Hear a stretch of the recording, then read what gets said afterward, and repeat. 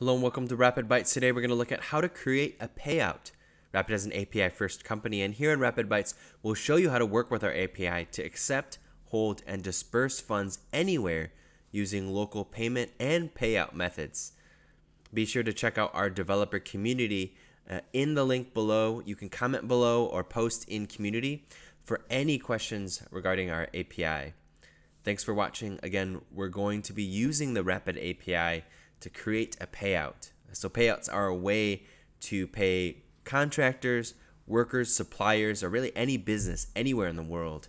You can send funds directly to their bank account or using that payout method to them. And really, it's based upon the supported countries that we will call. And so here I am on the Rapyd Disburse overview page with descriptions and a lot of the definitions and features of using payouts and the Rapyd Disburse platform. So here you can get to know some of these definitions. I'm going to go to the next page. Under payouts, here is the first API call, create payout, under payouts. And so we have the request here in the request body and the parameters, again with the definitions of all the fields. And here are all the different requests that you can do.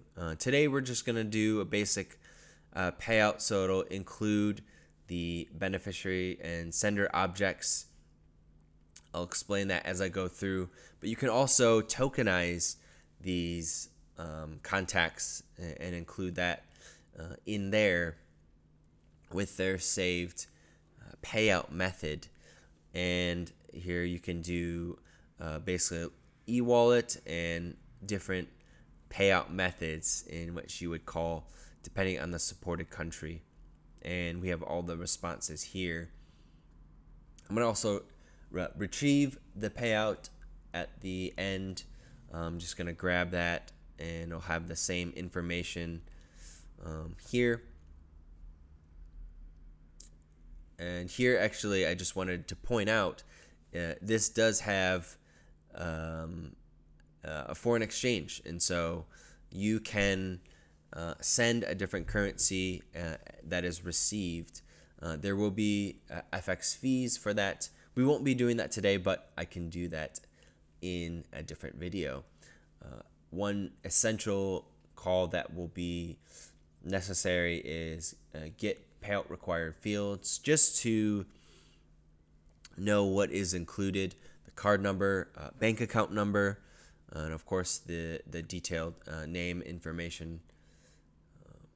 And then here is just our use case page where we have just an overview of the Disburse platform.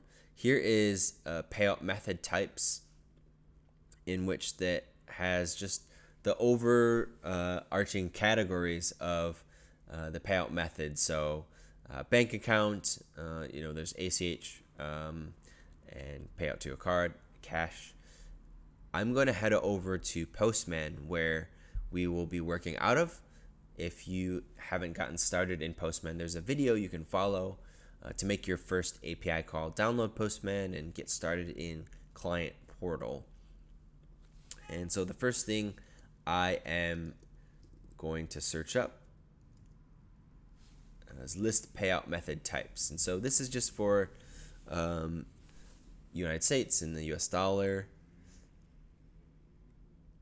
And so here we have different payout method types, a US General Bank. And here are all the different sender currencies that it supports. And so you will absolutely want to look into that as you are making your payouts from the sender to the beneficiary.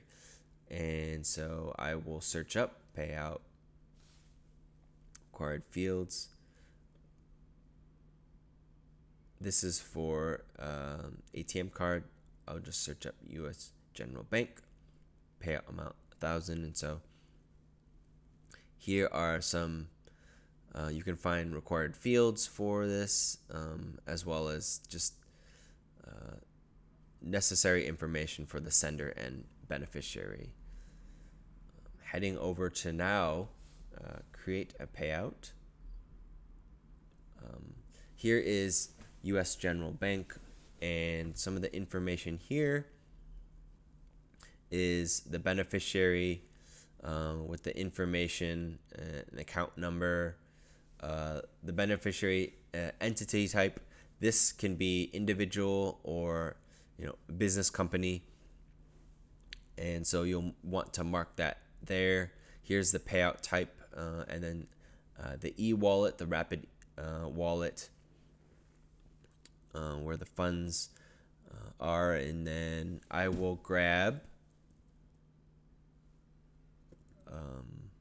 or I will change this to 1,000 just because.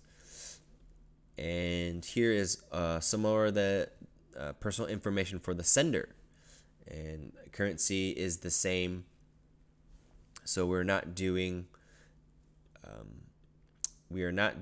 any foreign exchange today, but we can do that in a different video.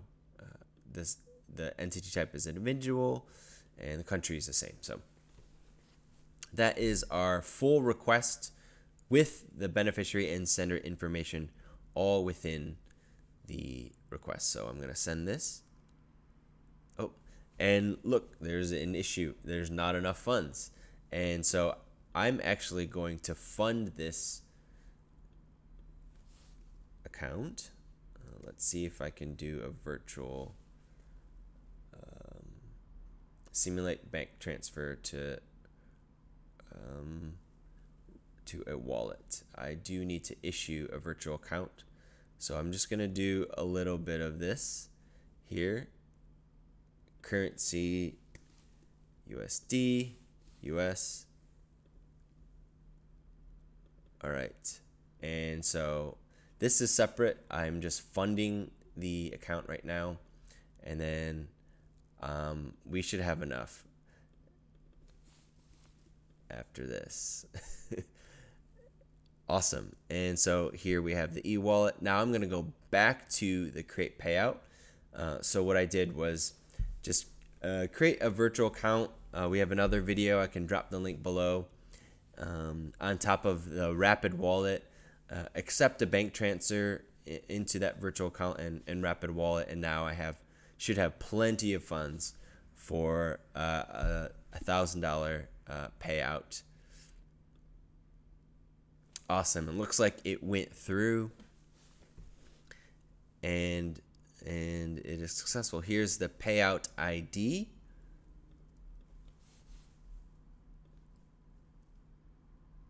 And I'm going to retrieve